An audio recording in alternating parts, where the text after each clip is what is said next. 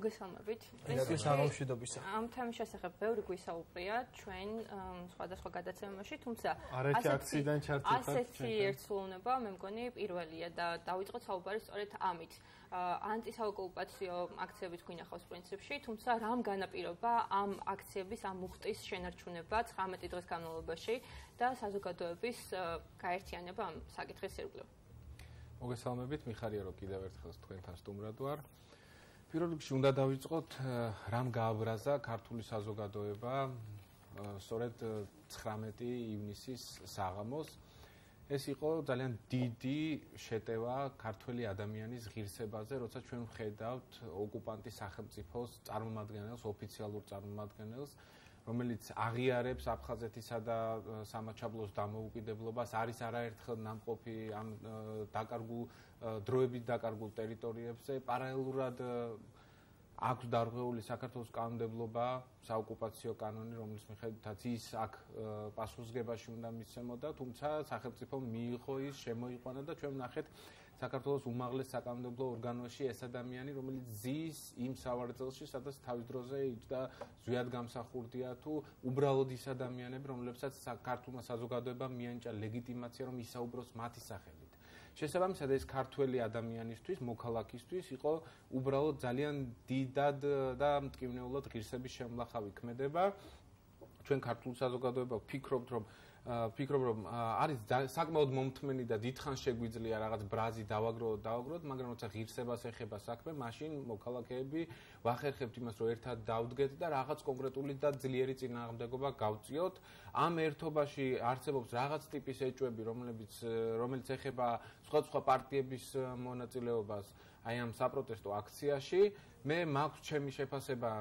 ნაციონალური მოძრაობის ევროპული საქართველოს გირჩის მიმართ და ეს შეფასება არის საკმაოდ კრიტიკული და მიუღებელი, ჩემთვის მიუღებელ ჯგუფებს წარმოადგენენ, მაგრამ მე ასევე მკაფიოდ ვხედავ იმას, რომ დღეს ნაციონალურ მოძრაობაზე, გიგი ბოკერიაზე და სხვებზე უფრო დიდი პრობლემა არის ქართული ოცნება, რომელმაც რეალურად თითქოს და დათმო ჩვენი ღირსების და პოლიტიკურად მნიშვნელოვანი მოთხოვნების პლატფორმა, დაუთმო ადამიანებს, ჯგუფებს, რომლებიც რეალურად არიან ჩვენი ძალიან კაფიო და რადიკალური მოპასუხე მხარე. ირაკლი აქციის ორგანიზატორები არიან სრულად აპოლიტიკური ადამიანები, მათი უმეტესობა ყოველ შემთხვევაში, თუმცა ამის მიუხედავად პირველივე დღიდან საზოგადოების გარკვეული ნაწილი ამბობს უარს, გავიდეს გარეთ, შეუერთდეს აქციის მოთხოვნებს და ამ ყველაფრის მიზეზად სახელდება ისევ და ისევ ის, რომ მათ არ უნდათ ასოცირებულები იყვნენ თუნდაც რომელიმე პოლიტიკურ პარტიასთან. რამდენად ლეგიტიმურია ეს მოსაზრება ამ მოცემულობით და ამ რეალობით, რომელშიც ვართ პრინციპში მთელი ქვეყანა.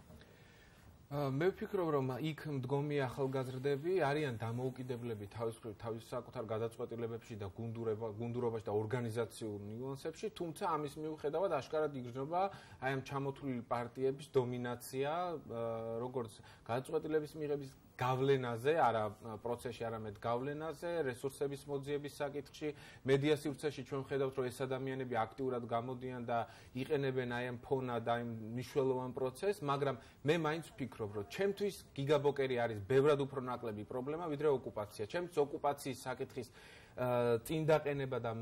თუნდაც მორალური უპირატესობის მოპოვება საკუთარ საზოგადოებაზე, რომ ჩვენ გვაქვს ამის უფლება, რომ ამაზე ვისაუბროთ და სხვა რაღაცები დავივიწყოთ, არის ბევრად უფრო მნიშვნელოვანი, ვიდრე ნებისმიერი ადამიანი, ვინც შეიძლება ამ აქციაზე დადგეს, ერთი ფრაზით შეიძლება გამოიხატოს ეს ყველაფერი, იქ მდგომ საზოგადოებას,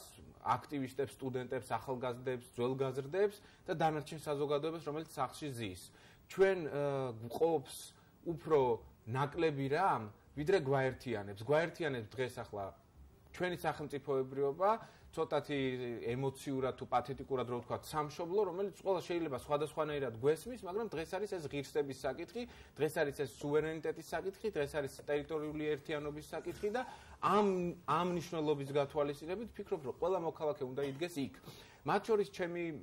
თანამებრძოლები, მეგობრები, რომლებიც აკრიტიკებენ ამ აქციას, სწორედ აი ამ აქცენტებიდან გამომდინარე, ფიქრობ რომ უშვებენ შეცდომას, რადგან თუ ჩვენ დანარჩენი საზოგადოება, რომელიც თითქოს და არ მივეკუთვნებით არც ერთ ჯგუფს, ასე მიგვაჩნია ჩვენ და ობიექტურადაც ასე არის, მაგრამ თუ ჩვენ მაქსიმალურად ჩავერთვებით აი ამ ბრძოლაში, საორგანიზაციო საკითხებს, ჩვენ საშუალებას მივცემთ ამ ახალგაზრდებს, რომ მოხდეს დამოუკიდებელი ორგანიზების შესაძლებლობა და გავიტანოთ ეს პროცესი სხვადასხვა პოლიტიკური პარტიების გარეშე, რომელთა მიმართაც მეც და საზოგადოების დიდ ნაწილს ნდობა აქვს დაკარგული. დიახ, ირაკლი, კიდევ ერთი ძალიან მნიშვნელოვანი საკითხი, როგორც მაგდამ ახსენა, არის საინფორმაციო ბრძოლა. ხშირ შემთხვევაში თუნდაც აი ეგრეთ წოდებული სამთავრობო ბოტები ხშირად ამბობენ, ისეთი ადამიანები, fake ინფორმაციები, ანუ ტყუილი ინფორმაციები, რომლებიც ვრცელდება, შესაძლებელია ესეც აღვივებს და იწვევს საზოგადოების მხრიდან, რომელიც არ დადის აქციებზე, ნიჰილიზმს, ეგეთ დამოკიდებულებას, რადგან მათ მიაჩნიათ თუ წავლენ, ისინი იქნებიან რომელიღაც კონკრეტულ პარტიასთან აფილირებულები. თქვა ამ საინფორმაციო ომს როგორ უნდა უპასუხოთ ის ადამიანები, რომლებიც თუნდაც მაღალ ფინანსურ რესურსს იყენებენ იმისთვის, რომ საზოგადოება შეცდომაში შეიყვანონ და ის იდეა არ დაანახონ, რისთვისაც უკვე მე-19 დღეა თითოეული მოქალაქე, რომელიც არის ებრძვის ოკუპაციას, ებრძვის ნომერ პირველ პრობლემას ჩვენი ქვეყნისთვის,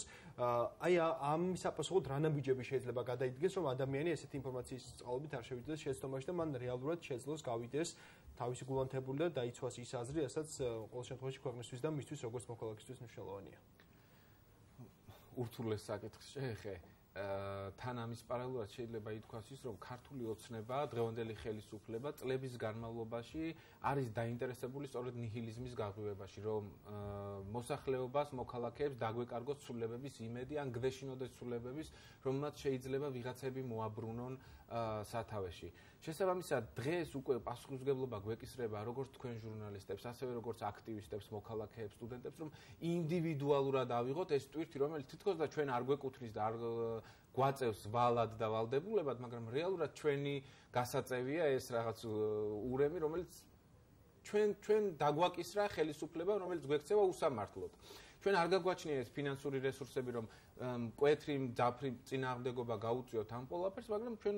ასევე დავინახეთ ამ საორგანიზაციო ჯგუფის მიერ კარგად დაგეგმილი კამპანია, რომელიც საუბრობდა დამოუკიდებლობაზე, მათ წარსულზე, მათ ბრძოლაზე და ეს მნიშვნელოვანი ხაზია. მხოლოდ ასე შეგვიძლია ჩვენ წინააღმდეგობის გაწევა, ისევ საკუთარ ოჯახებში უნდა ვისაუბროთ, საკუთარ მეგობრებთან, მეზობლებთან, ვისაუბროთ იმაზე, რომ ჩვენ გვაერთიანებს უფრო მეტი, ვიდრე გვყოფს. ეს არის მთავარი საკვანძო წინადადება, რომელთაც ჩვენ შეგვიძლია რომ ვაწარმოოთ სხვადასხვა ტიპის მნიშვნელოვანი ბრძოლები, მათ შორის ოკუპაციასთან მიმართებით, უთანასწორობასთან მიმართებით, სიღარიბესთან მიმართებით და ეს იყოს მნიშვნელოვანი ხაზი, რომელიც გასდევს ამ ბრძოლას მთლიანად. სხვა მხრივ ჩვენ არ გაგვაჩნია ტელევიზიები, ისევ ერთადერთი დასაყრდენი არის საზოგადოებრივი მაუწყებელი, რომელიც დღეს საკმაოდ დიდ ბრძოლას გადის და ჩვენ ვიცით, რომ ახლა დირექტორის არჩევნები მიმდინარეობს და ჩვენთვის ძალიან მნიშვნელოვანი საკითხია ეს. თბილისის საზოგადოებრივი მაუწყებელი, მიუხედავად იმისა, რომ თქვენი კოლეგები არიან, მე ვფიქრობ, რომ ეს უკვე დაკარგული და წართმეული ბრძოლაა და დაკარგული შანსია ქართული საზოგადოებისთვის და მე ამისთვის ძალიან მწუხარ, რადგან ბრძოლა გაგვიწევია ამ ჩვენთვის მნიშვნელოვანი საჯარო სივრცის დასაცავად და ვხედავთ პოლარიზებულ სხვა მედია საშუალებებს, რომლებიც ამ წინააღმდეგობაში კარგად მარტივად ვერ შედიან და სხვადასხვა ტიპის ესკალაციები ემატება ამას დამატებით, რომელთა მიზანშიც შესვლად ჩვენ მოქალაქეებს თითქმის შეუძლებლად მიგვაჩნია, რადგან არ არსებობს გონივრული და პრაგმატული აზრი, რისთვისაც უნდა კეთდებოდეს ეს სხვადასხვა ტიპის ესკალაციები. ეს აწყობს მხოლოდ და მხოლოდ ხელისუფლებას, რომელიც ცდილობს დაგსახსოს საზოგადოება, ახალი პრობლემები შეიტანოს, გაგვიჩინოს ეჭვები ერთმანეთის მიმართ, როგორც მოქალაქეების მიმართ, რომლებსაც დამოუკიდებლადაც გაგვაჩნია პროტესტის მუხტი და თითქოს და უნდობლობაში შევიდეთ ამ პროცესში და დაგვასუსტოს ამით ხელისუფლებას, ქართულ ოცნებას და მის სახეს ბიძინა ივანიშვილს არაერთხელ უთქვამს, რომ მისი პრინციპული მოთხოვნა და მიზანია, რომ შუა გაიკრიფოს, შუას გაკრეფა ნიშნავს მხოლოდ იმას, რომ დამოუკიდებელი ადამიანები, მოქალაქეები, ვინც იყვნენ და ჰქონდათ რაღაც ტიპის პროტესტები მიუღებელ უსამართლო საკითხებზე ჩვენ ერთმანეთის მიმართ გაგვჩენოდა უნდობლობა და ნიჰილიზმი, რაც ნაწილობრივ შეძლეს. სანამ გადავალთ ეს საზოგადოების დანაწევრების ხერხებზე, თქვათ, გზებზე, რომელსაც იყენებენ, მანამდე მინდა შევეხო პროტესტის მასშტაბებს, რომლებიც არის ძალიან განსხვავებული, თქვათ, თბილისში და საქართველოს სხვა ქალაქებში. აი მიუხედავად იმისა, რომ ბათუმში თითქმის ყოველდღიურად აქცია იგეგმება, დამოუკიდებელი სამოქალაქო სამოქალაქო აქტივისტები მას უწევენ ორგანიზებას და ანონსდება ეს ყველაფერი სოციალურ ქსელში, თქვა სოციალურ მედიაშიც და ასე შემდეგ. გამოსვლადების რიცხვი მაინც არ არის ისეთი, თქვა, როგორიც შეიძლება იყოს და როგორიც უნდა იყოს, თქვა, და ძალიან მცირეა ისევ და ისევ თბილისთან შედარებით. რა შეიძლება იყოს ამის მიზეზი, თქვა, ის რომ მხოლოდ თბილისშია მაინც ძირითადი მუხტი და ეს მუხტი სხვა ქალაქებში არ ვრცელდება. ხშირ შემთხვევაში შემთხვევაში. თუმცა მოსახლეობით უკვე თითქმის მეორე არის ბათუმი, კონკრეტულ ქალაქს თუ ავიღებთ. კი, ნამდვილად. აქ რამდენიმე საკითხი შეიძლება იყოს. ყოველთვის ვამბობ და წუწუნებ ხოლმე ამას, რომ ბათუმი არის არაპოლიტიკური ქალაქი. არაპოლიტიკურში გულისხმობ იმას, რომ ადამიანებს ნაკლებად უჩნდებათ სურვილი, რომ გამოვიდნენ, ისაუბრონ, გააპროტესტონ და იბრძოლონ ამ მიმართულებით. მხოლოდ მცირე ჯგუფი არსებობს და ეს მცირე ჯგუფი შეიძლება ითქვას, რომ ყველა შეკრებაზე ერთმანეთს ვცნობთ და მეგობრები ვართ, მხოლოდ იშვიათად შემოგვემატებიან ხოლმე ახალი ადამიანები, რაც სასიხარულოა. თბილისი არის პოლიტიკური ქალაქი, სადაც მაქსიმალური მობილიზაცია, როგორც სახელმწიფო ძალების, ასევე ოპოზიციური ძალების, ასევე სახელმწიფო ინსტიტუტების, მედიების და გაშუქებადობა და ცენტრალიზება ამ მიმართულებით არის ძალიან მაღალი. ამის საპასუხოდ ჩვენ გვჭირდება დამატებითი დეცენტრალიზაცია, რეგიონების გააქტიურება და გადაწყვეტილების მიმღები ადამიანები, როცა იქნებიან ადგილზევე და გადაწყვეტილებები დამუშავდება, ვიმსჯელებთ, სადისკუსიო სივრცეები გაიხსნება ამ მიმართულებით, ჩვენ გვეყოლება უკვე ისეთი საზოგადოება, ახალგაზრდები, სტუდენტები, მათ შორის რომელთა სიჩუმეც მე თან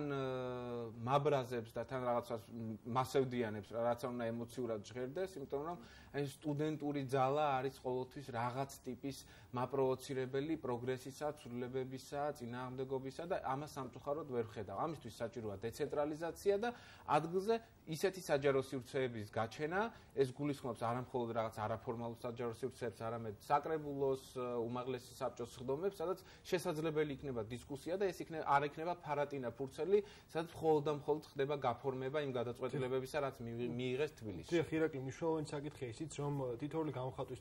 თავისუფლების ვარიანტშიც რო ვისაუბროთ, რომ იყოს მაღალი დაცულობა, ჩვენ მოგვისმენია ერთი განცხადება შინაგან საქმეთა სამინისტროს მიმართ და თავად ისინიც ამბობდნენ, რომ შესაძლებელია ვერ უზრუნველყონ აი ამ ადამიანის დაცულობა, აი ამ საკითხით ეს არის ყველაზე დიდი პრობლემა, ქვეყნის ბევრი საუბრობს ამაზე, როდესაც მე მაქვს ეს უფლება კონსტიტუციით გარანტირებული და სახელმწიფო ჯერ უნდათ ვერ ხორციელებს ჩემს კონკრეტული მოქალაქის დაცვას. აი ამ საკითხის მიმართულებით უკვე მე-19 დღეა გრძელდება ის აქცია, რასაც სირცხვილი აქვია და ბოლო მოთხოვნა, რომელიც დარჩა, შეიძლება ითქვას, ეს არის შინაგან საქმეთა მინისტრის გიორგი გახარიას გადაყენების საკითხი. ამ ვითარების გაგრძელება როგორ შეიძლება, რომ ნახოთ ჩემ პირადად როგორ გესახება ის მუხტი, რომელიც არის უკვე 19 დღიდან დღემდე იზრდება, ადამიანები ცდილობენ რომ მიაღწიონ შედეგს, როგორ განვითარდება მოვლენები და სად შეიძლება იყოს გამოსავალი, რომ მათ მიიღონ ის, რითვისაც უკვე 19 დღე ებრძვიან. ჩემი პოზიცია ბოლო დარჩენილ მოთხოვნასთან დაკავშირებით და მათ შორის წინა მოთხოვნებთან დაკავშირებით არის ცალსახა და მე ვიზიარებ ამ მოთხოვნებს, ვფიქრობ რომ გიორგი გახარიამ უნდა იყოს პასუხისმგებლობა 20 ივნისის ღამეზე დარბეულ ადამიანებზე, დათხრივ თვალებზე, რომელსაც რაღაც პოლიტიკური კონიუნქტურით არ უნდა მოვერიდოთ და ღიად უნდა ვთქვათ ეს ყველაფერი. ეს პასუხისმგებლობა არის ასაღები და მხოლოდ გიორგი გახარიას ეკისრება, რადგან მიუხედავად იმისა, ვინ გასცა ბრძანება, თანახმა იყო, არ იყო თანახმა, მოსწონდა თუ არ მოსწონდა, მაგრამ მას აქვს როგორც პოლიტიკური პასუხისმგებლობა, ასევე სამართლებრივი პასუხისმგებლობა იმ კონკრეტულ სამართლებრივ დეტალებთან, იყო თუ არა ეს ტყვიები შესაბამისი სტანდარტების და ასე შემდეგ. ამ მიმართულებით ბრძოლა უნდა გაგრძელდეს იმ მხრივ, რომ ჩემი სურვილი იქნებოდა საორგანიზაციო ჯგუფს ეყოს ძალისხმევა, ნებისყოფა იმისა, რომ შეძლონ სხვადასხვა სტუდენტურ ახალგაზრდულ ჯგუფებთან კომუნიკაცია და მათი მოზიდვა, მაგრამ ეს შეუძლებელი იქნება იმ შემთხვევაში, თუ აქტიურად იქნებიან ჩართული სხვადასხვა პოლიტიკური ფიგურები, რაც ხშირ შემთხვევაში წინააღმდეგობას ქმნის და ის დათმობები, რომელიც შეიძლება მე გავწიო, რადგან უფრო დიდი მიზანი არის ქვეყნის სუვერენიტეტი და სხვა მნიშვნელოვანი საკითხები, შეიძლება სხვას არ გამოსდიოდეს. შესაბამისად, აქ ასევე პასუხისმგებლობა და წინდახედულობა ეკისრება პოლიტიკურ ჯგუფებს და პარტიებს და ფიგურებს, რომლებსაც შეუძლიათ და უნდა იყვნენ დაინტერესებული იმით, რომ ეს სისტემა შეარყიონ ახალგაზრდებმა დამოუკიდებლად და მათ აწარმოონ სხვა ტიპის ბრძოლა, მაგალითად საპარლამენტო საქმიანობის პროცესში მოითხოვონ საგამოძიებო კომისია, საკომიტეტო მოსმენები, საერთაშორისო კონტაქტები გამოიყენონ, საელჩოები და მათ უამრავი საქმე აქვთ იმისთვის, რომ ეს ბრძოლა წინ წასწიონ და რაღაც დახმარება გაუწიონ ახლო გაზრდებს. დღესაც ხედავთ, რომ მთელი დღის განმავლობაში მათ არ ეძლევათ ამის საშუალება, მათ არ ეძლევათ საშუალება ჩაატარონ აქცია და ესე შემდეგ. დავიწყოთ შეფასება მაშინ გულშიდელი მოვლენებით, უკვე შემდეგ დღეს ნახეთ ძალიან ბევრი მიმართულებით განვითარდა, ესე რომ ვთქვათ, საპროტესტო აქციები. მოვისმინეთ გიორგი გაბუნიას განცხადება, შემდეგ რუსთავი ორმაც გააკეთა შესაბამისი განცხადება, თუმცა ამ ყველაფერზე უფრო მნიშვნელოვანი შეგვიძლია ვთქვათ, რომ არის ხელისუფლების წარმომადგენლების მხრიდან გაკეთებული შეფასებები, ქვეყნის პრეზიდენტმა, პრემიერ-მინისტრმა, პარლამენტის თავმჯდომარემ სადითაოდ სოციალურ ქსელებში გააკეთეს მიმართვები, შეაფასეს ეს როგორც ვთქვათ, ანტისახელმწიფოებრივი განცხადება და ესე შემდეგ. რამდენად შეიძლება ვთქვათ, ეს ყველაფერი ისევ და ისევ იყოს მცდელობა, რომ ქვეყანაში მიმდინარე მოვლენები ერთის მხრივ ვთქვათ გადაიფაროს და მეორეს მხრივ საზოგადოებაში დაითესოს ზუსტად ის ურთიერთ საწინააღმდეგო მოსაზრებები, რომელსაც დღეს პრინციპში დღის განმავლობაში ვხედავთ. ამ მიმართულებით ვიწყებთ იმით, რომ სტანდარტულად ალბათ მგონი ყველა ადამიანი თანხდება ამას, გიორგი გაბუნიას განცხადება იყო სამარცხვინო და წერტილი. სამარცხვინო და სახიფათო, რომელიც თვითონ ვერ გაითვალისწინა და აქ ისმევა წერტილი და სხვა არაფერი ამ მიმართულებით არ შეიძლება ითქვას.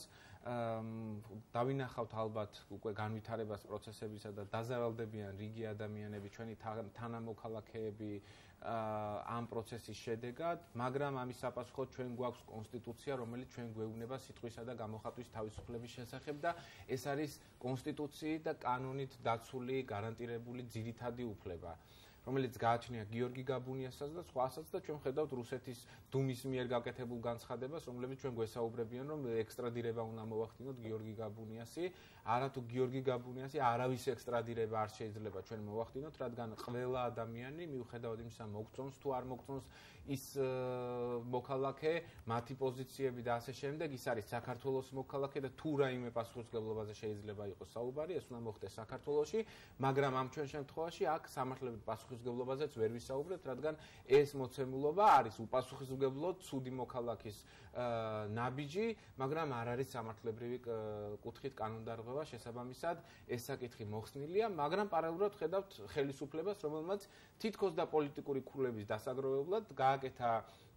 ყველა სამინისტრომ დამატებითი განცხადებები ამ მიმართულებით, რითიც გაამწვავა პროცესი, უფრო მაღალ ეშელონში აიყვანა ის შეცდომა, რაც გიორგი გაბუნიას მოუვიდა და ამით შანსი მისცა რუსეთის ხელისუფლებას, რომ დამატებით ეტრიალებინა ეს საკითხი, გაესაჯაროებინა. რუსეთის საგარეო უწყებას მოიწონა ეს განცხადება. ჩვენ ვნახეთ რაღაც იდენტური განცხადებები საქართველოს საგარეო საქმეთა სამინისტროსი და რუსეთის საგარეო საქმეთა სამინისტროსი, რაც ჩემთვის შეიძლება ითქვას, რომ ბევრად ტრაგიკული იყო, ვიდრე გიორგი გაბუნიას ის სამარცხვინო განცხადება. მახაზე, როდესაც ყავდა ეთერში ჩართული, გია ჯაფარიძე ამბობდა სწორედ, რომელ საერთაშორისო ორგანიზაციებს მოუწოდებენ ისინი, რომ გიორგი გაბუნიას გამოეხმაუროს, მხოლოდ ვინც გამოეხმაურა, ეს იყო რუსეთის წარმომადგენლობა და თითქოს და ერთმანეთის საპასუხო წერილები, ესე ვთქვათ, გაავრცელეს. ძალიან მნიშვნელოვანია შენ სწორედ რაც თქვი, ამ შემთხვევაში სამოქალაქო აქტივიზმის კიდევ უფრო წინ წამოწევა თითოეული მოქალაქის უფლებების დაცვა და სწორედ როგორც არაერთ აქციიდან შენ ყოფილხარ ჩვენი სტუმარი, მნიშვნელოვანია რომ ეს კონსტიტუციური უფლება იყოს დაცული. ჩვენს მაყურებელს ვეტყვი რომ საუბრობდით